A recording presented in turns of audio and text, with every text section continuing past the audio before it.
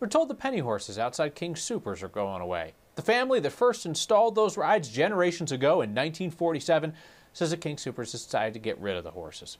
Photojournalist Corky Scholl caught up with a third-generation penny horse trainer of sorts.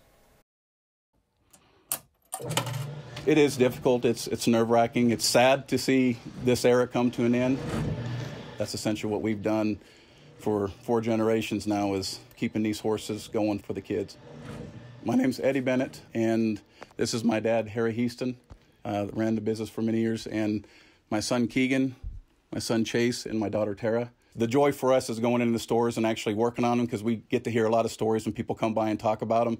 It's something that we've really enjoyed providing the service for all these years, and it is sad to see it come to an end with King Soopers for sure. But at this point in time, they will be removed permanently. They do want to go ahead and pull them out of all the stores. So at this point, we are bringing them in and trying to find every little square foot that we can put them in. These horses do bring a lot of joy to a lot of young kids, and we really don't want to see them sit in a warehouse and fade away. I think it's something you used to see in a lot of stores years ago, and you just don't see them anymore.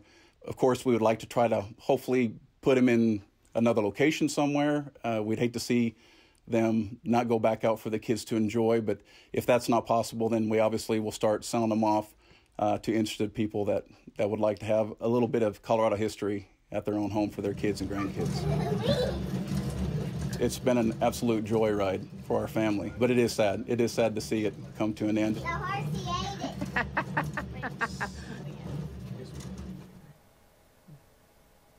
The penny horses have always been just a penny.